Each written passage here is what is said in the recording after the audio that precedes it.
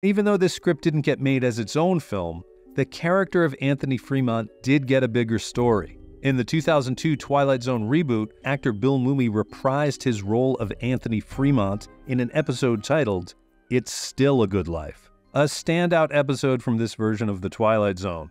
You can never roll enough perfect games. Oh, that is so true.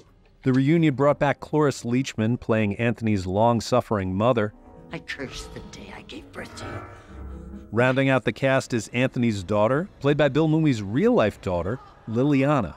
I heard her. She was thinking mean things about me. They all are. This makes It's a Good Life the only Twilight Zone episode to get a sequel in a story that spanned over 4 decades.